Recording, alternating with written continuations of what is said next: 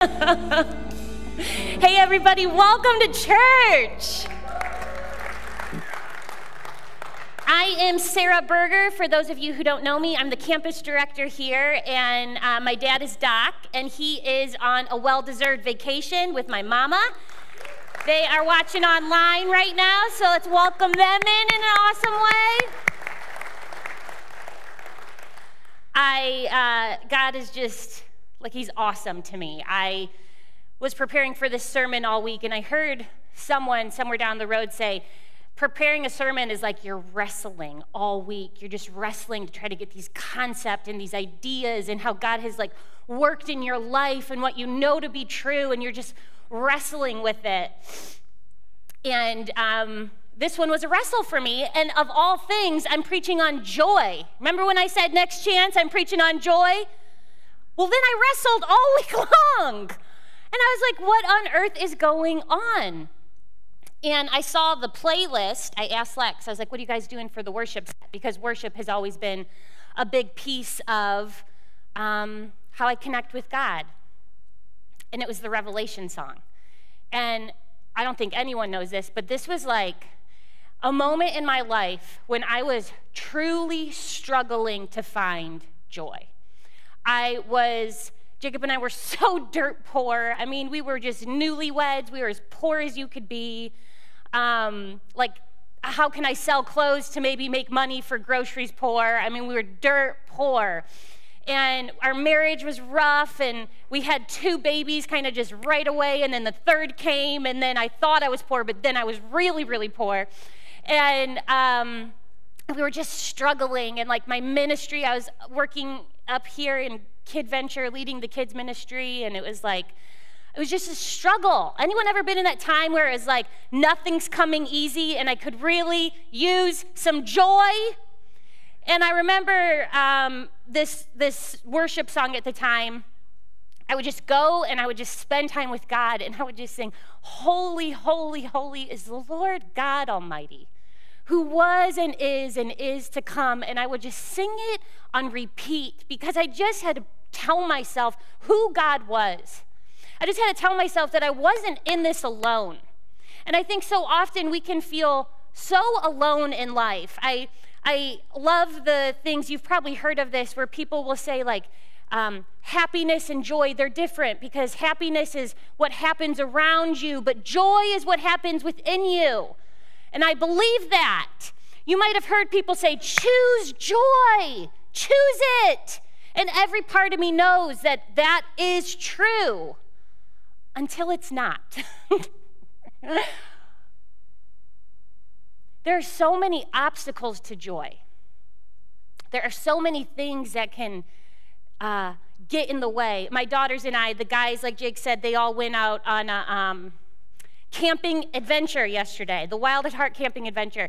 And it was just me and my girls. And the boys are the most fun human beings, okay? Jacob, Christian, Jeremiah, they are like joy and adventure. And it was like joy and adventure had left the building, and the girls were left to figure out what the heck are we gonna do to have a little bit of fun.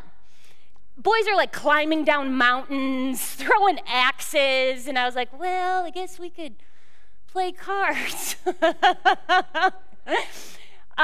But the boys had like left, and the girls are like, okay, we are choosing joy. We're moving to the joy. And I was struggling with my sermon, and I was hoping it would be done so we could get up, we could go get coffee, we could go for a walk in Hinckley. But it was like taking me way longer. I couldn't button this thing up. And the girls were like, come on, let's go, let's go, let's go, let's go. And I was like, all right, let's go. So we get in the car, I go the wrong way, I have to turn around. I have the smallest cup holders in the history of cup holders. I know this is not a big deal, but to me, I forget, and the only water bottles we have in my house, ladies, I don't know if everyone has seen the Stanley Cup, it's about yay big, yay big. So my daughter, who's pregnant, brings the Stanley Cup or something like it, and I take a turn, and the whole thing spills everywhere, like lid pops off, and we get to the hiking place, and I'm like, yes, we're gonna go enjoy adventure and walk in the beauty of God's creation because we are choosing joy. And then my pregnant daughter, can we just look at my granddaughter for a minute? My daughter's pregnant. She hates being it publicly. She hates it. So don't say anything to her. But the cutest baby you've ever seen in all your life. Jake's like, how can you tell? I was like, because we've seen her picture and she's beautiful and perfect in every way. What do you mean, how can I tell? Okay, so we get to the nature of Jesus, and we're going to walk, and it's going to be so good. And I just forget how hard this little path is that I picked. And Lexi's like more than halfway pregnant. Her lungs are, working a little extra hard. She's breathing deep. And then the hill arrives, and it's like a hill that's a hill.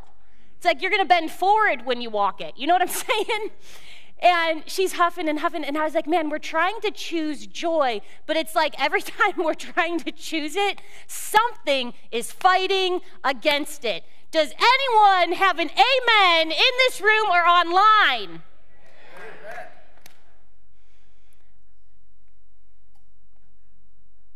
And I've been studying and studying and studying, and I was like, what really pulled me out of some of the hardest times in my life? Because here's the deal, joy comes kind of naturally to me.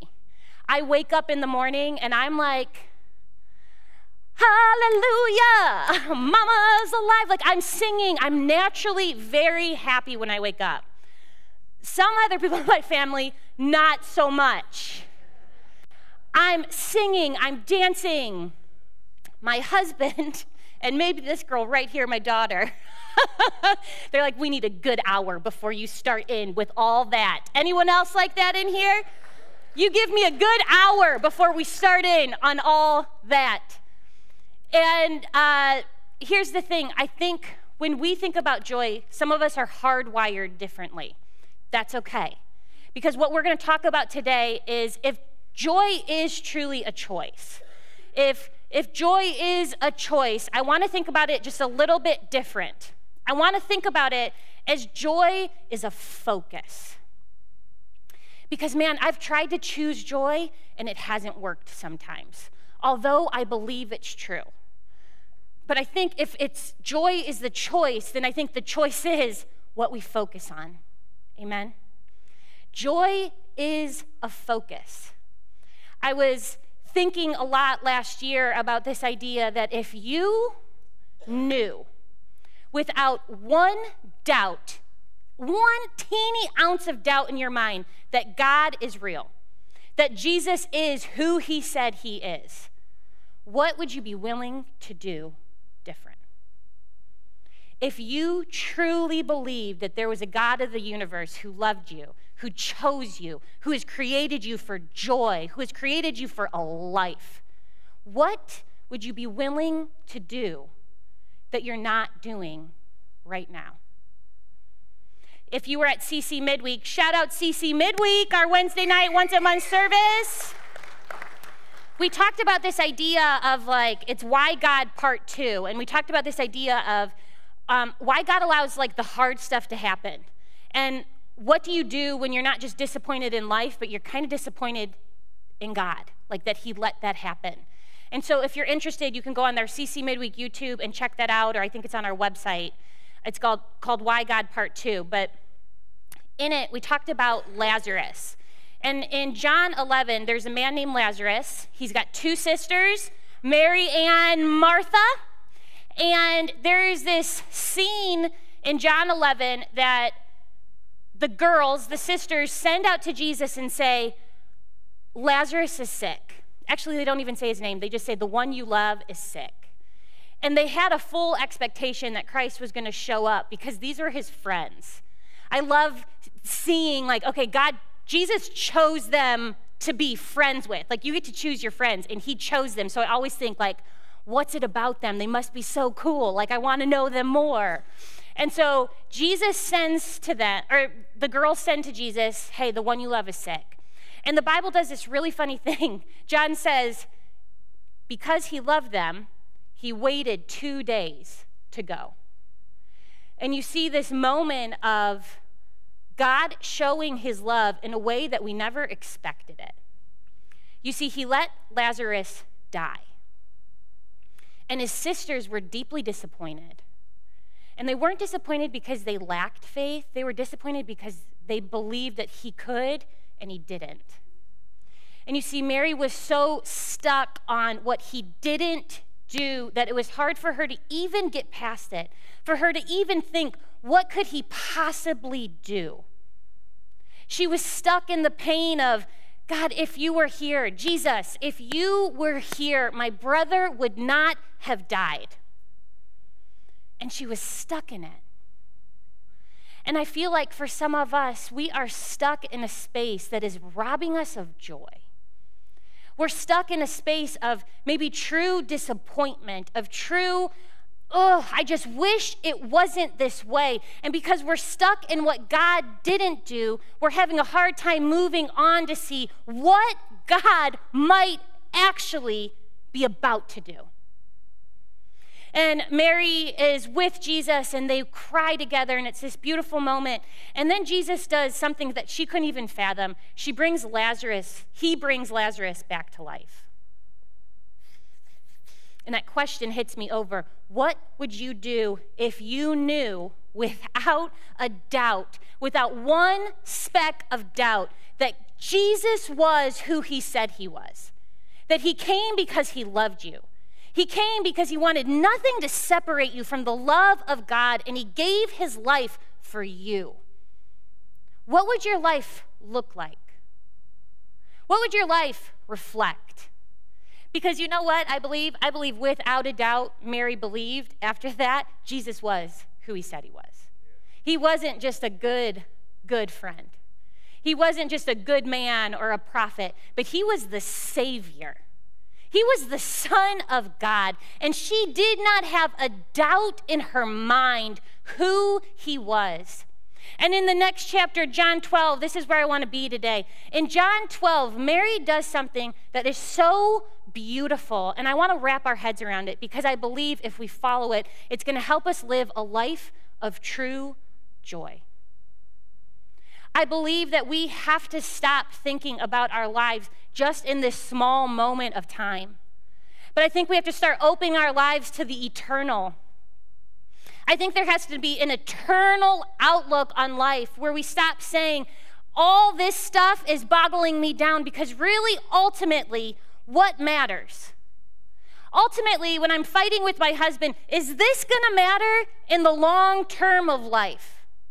When I'm struggling with my kids, is this going to matter? Is this fight going to matter? Is it going to make a difference and grow their soul, grow their values, or is it not going to make a difference? You see, when you put the eternal view on, the eternal perspective, I promise you some of the stuff you're worrying about, it's a waste of time. Some of it is just dragging you down, and you know what it's doing? It's just sucking all the joy out of your life. And it's the idea of let's get an eternal perspective. Let's say that God is real. Let's say that he is who he says he is. Let's say that Christ did come for you. Then what will your life reflect? If I have the eternal picture, this is so morbid, but most of my life, I always would think, when Jacob and I were in our worst times, I always talk about how terrible we were. We're madly in love. No girl has ever loved her husband the way I love this man. And a lot of you can attest to that. But we were in just horrible times. I used to think he would leave the house, and I would think to myself, if it was my last day or if it was his last day, would I be proud of how I reacted? Would I be proud of who I was and how I was living? And it gave me an eternal perspective. It didn't give me just a now in this fight and he said something rude or I said something crappy. Like, it didn't give me that stuck view. It gave me an eternal view of like what truly matters. And in John 12, we get to see this beautiful picture of Lazarus and Jesus. There's this party in Bethany. Now, this story, or one like it, shows up in all of the Gospels. And there's a debate on, is this all one story? Is it all one story that each of the Gospels, so Matthew, Mark, Luke, and John, they each tell this story? Is it two separate stories, Or is it 3 stories? So there's like some debate against the scholars. I'm going to be very honest. My verdict is still out. I'm not 100% sure because the stories are very similar. But today we're going to work in the aspect of there were 2 versions of this same story. So the one version is what we're going to talk about, John 11. And in this, Mary, Lazarus, Martha, there's this banquet. They're throwing this feast, and it's for Jesus. And guys, it's about a week before Jesus dies.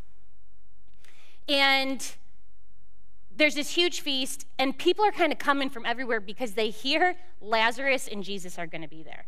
When someone's raised from the dead, people want to see. You know what I'm saying? You heard someone died and they came back to life. We're going to go see. You're going to tell your friends, and you're like, he's here. You're going to want to talk to him. You're going to want to see their experience. So there's this dinner going on, and Lazarus is at the table with Jesus. They're reclining. They're eating. Some of the disciples are there. Martha, doing what she does best, serving. She's just serving people. She's just making sure they're full, making sure they have what they need. And then Mary shows up. And I love this because every single time we see Mary, she is at the feet of Jesus. Literally, every time you see her in the Bible, she's at the feet of Jesus. And I just wonder what was going on in her heart in this moment. Because she did something that no people do. You see, her brother just had died, and what people would have done back then is they would have prepared the body with expensive oils. They would have prepared it and wrapped it tight. And so her brother had just died, so I'm guessing they used the very best that they had on him. And Jesus brought him back to life, so it was a beautiful thing. But Mary walks in with a very expensive ointment. She walks in with ointment that probably cost a working man an entire year's salary. And some scholars believe that maybe it was her dowry, but I believe if she was going to use the oils that she had, it would have been used on her brother. So I believe she went and she bought this special ointment just for Jesus. And she goes in this room where the likelihood of her being judged and criticized was extremely high. She goes in this room and she falls at the feet of Jesus. And she opens this ointment and she pours it on his feet. And now most of us know in Bible times they used sandals. Their feet were probably dirty. Most likely they would have had someone wash your feet at the door. In one of the stories, we know that Jesus' feet, they didn't even give him water to wash his feet. So I don't know in this moment how dirty his feet are. But she gets down and she puts this very expensive ointment. Let's just call it oil. It was nard. And it smelled the whole entire house up. It smelled sweet and spicy. It overpowered the smell of the food. And I believe everything got quiet. And she gets at his feet, and the aroma is filling the air. And what does Mary do when she knows without a doubt that God is real, without a doubt that Jesus is who he says he is? She gets at the feet of Jesus in an act of ultimate humility, in an act of, I don't care what people think. I don't care who criticizes me. This is my Savior. She puts oil on his feet, and then she takes her hair and she wipes it.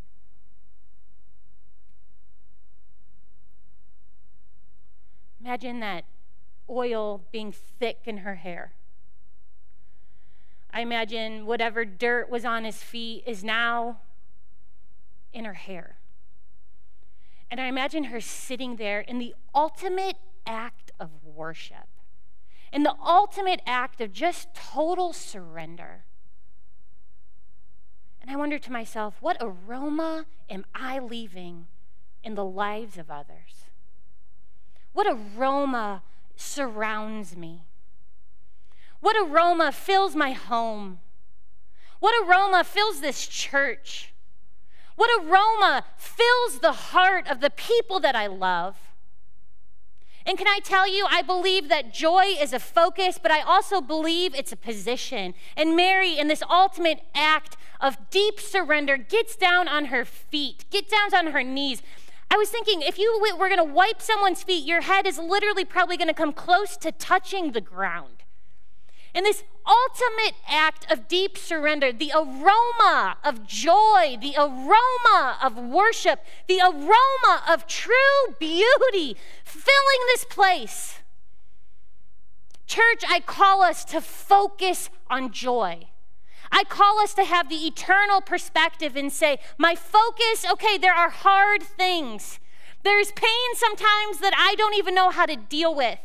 But sometimes I can get laser focused. I can get stuck in my pain, in my world, in my regret, in my shame, and I can get stuck.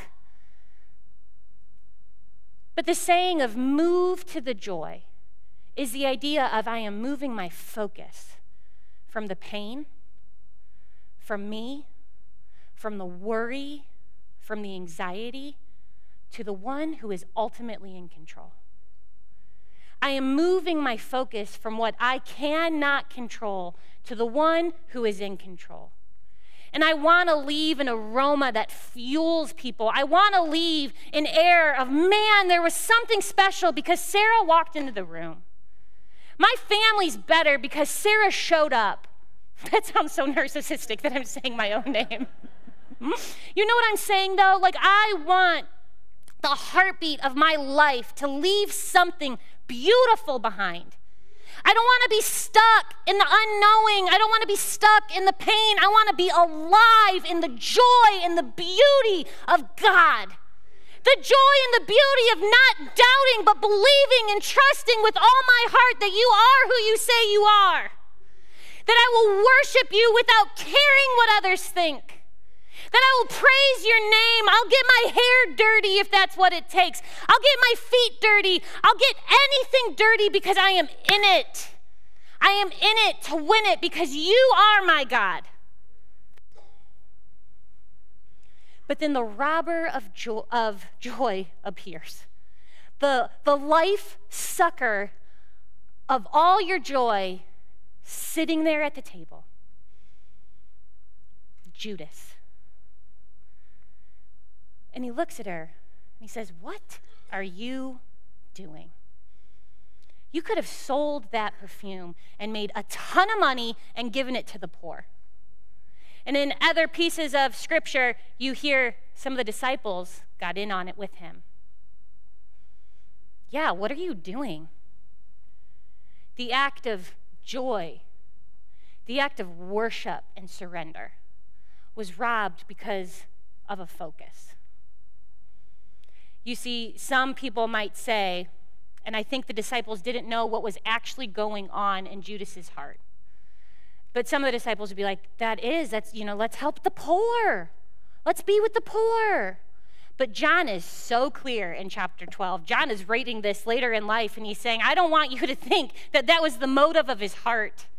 I don't want you to think that he was being honest and sincere, and that was to help the poor. He was a thief.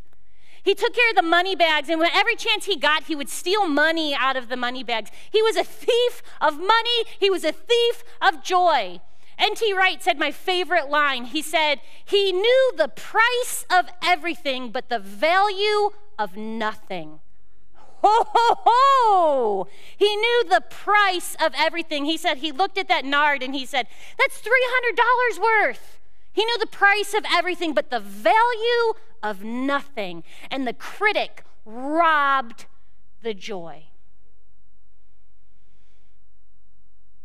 I got to be very honest.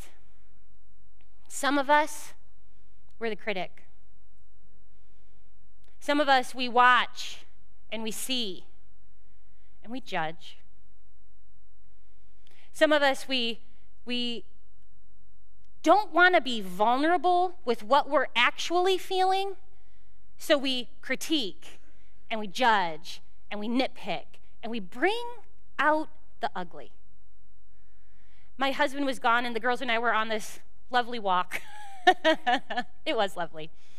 But we were on this walk, and I was like, man, I'm thinking about this sermon, and I think about sometimes, like, my heart just needs, like, time with Daddy. Like, I want to sit down. I want to have conversation. I want to go to dinner, just the two of us.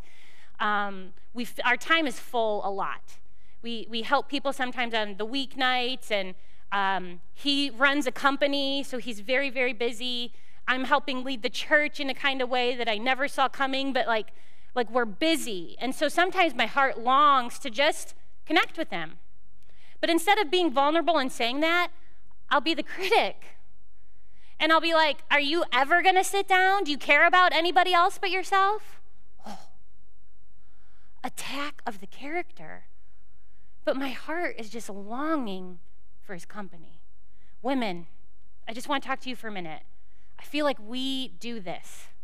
I feel like this is something inside of us that we can do. If you don't, God bless you. All the men have a smile on their face. You knock it off right now, men. But ladies, I feel like sometimes the vulnerability, it's like we cover it with something. And instead of moving to the joy, moving to the vulnerability, putting your focus on where your heart really is, we cover it with a critique. Men, you're just as equal to blame, so don't even try it. Come on. You're just as equal. But listen, there is a robbing of our life. There is a robbing of the joy of the people around us when we sit and we critique, when we sit and we judge, when we don't just be vulnerable and put it out there, but instead cover it up by a hard heart. We rob ourselves of joy. We rob ourselves of life. And Judas, he didn't know this, but it was his last week on earth too. He couldn't even live with himself. And it was last week on earth.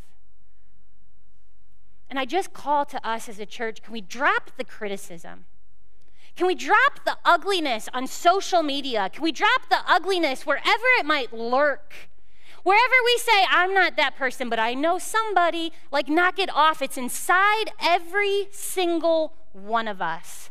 And I believe Mary is showing us this true example of worship, this true example of surrender and joy. And I don't know about you, but that's what my heart longs for. Something inside my soul says, yes, I want a life like that. I do not want a life like Judas. I don't want the critique to rob me, rob my marriage, rob my kids, rob the staff, rob the church of anything. I want to have an open heart that surrenders to God and says, yes, use me. I am moving to the joy. I'm moving from my focus from what hurt to who you are. Because ultimately, Father, you are in control. And ultimately, at the end of the day, I know and I have an assurance that God is going to make it okay. Somehow, some way. And you know what he says? He looks down at Mary, who's cleaned his feet, who has showed the ultimate act of surrender and love. And he looks at the crew, and he's like, leave her alone. Can you hear the words of your heavenly Father? Can you hear the words of Christ ringing out to you? Leave them alone. Friends, them could be someone in your life. It could be someone that is across the way, but you're still critiquing. And man, unfortunately, it can be yourself. You can rob yourself of joy because you rob your own mind, your own voice, your own inner sense of well-being because you're filling it with the ugly. You're filling it with lies, and you're not even giving yourself a break. Move to the joy in your mind and say, that's enough. I'm going to turn my focus. I'm going to shift my focus. He said, leave her alone.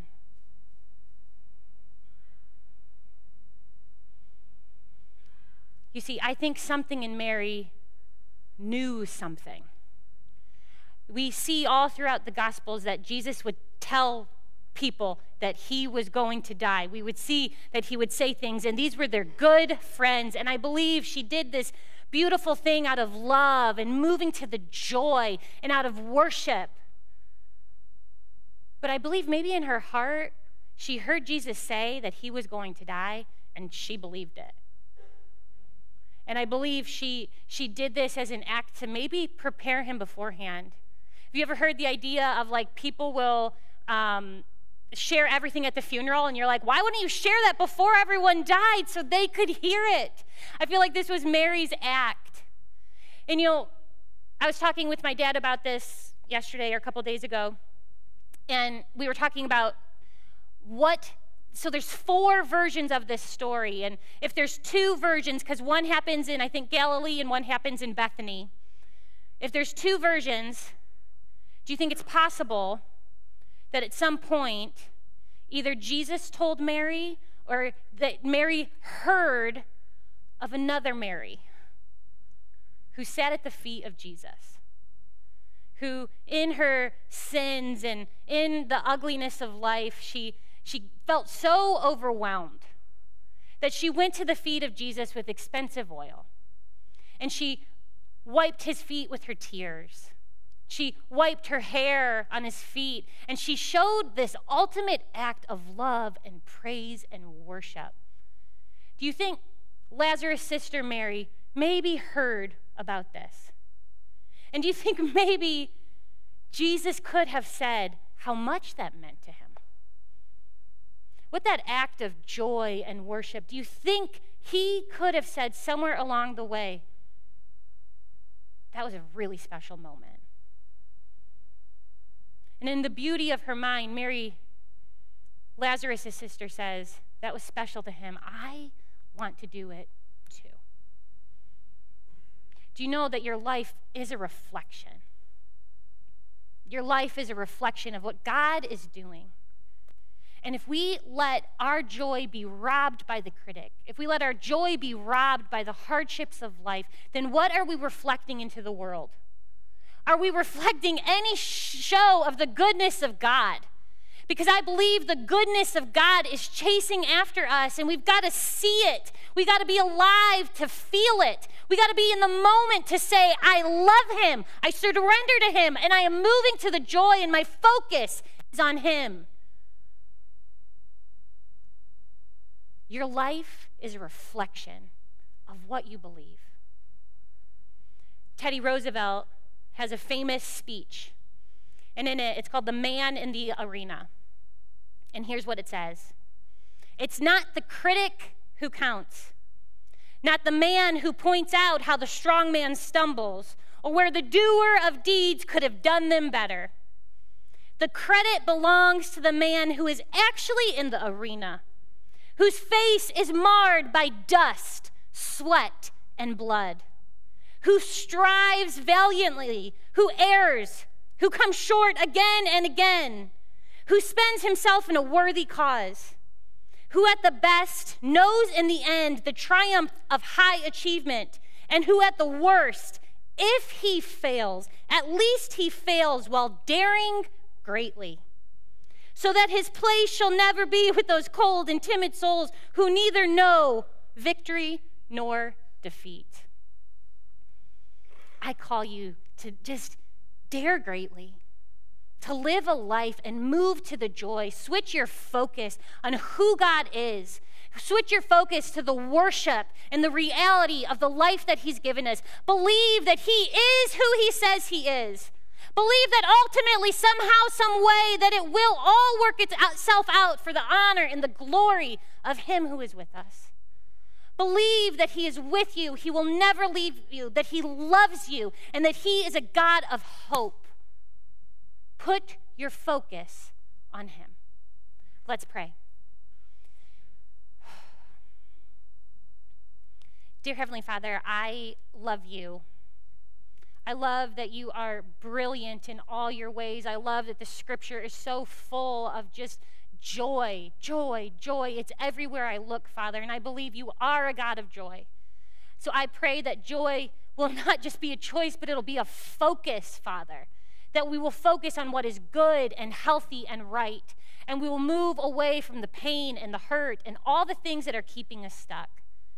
I pray that we will believe you without a doubt, that you are our good, good Father, and even through the pain, even through the hardships that life brings, that you are going to work it all out for your honor and your glory. I pray that you will radiate your peace, that you'll radiate your hope to everyone who is listening, Father, and I pray your name will be lifted high. In your Son's name we pray, amen.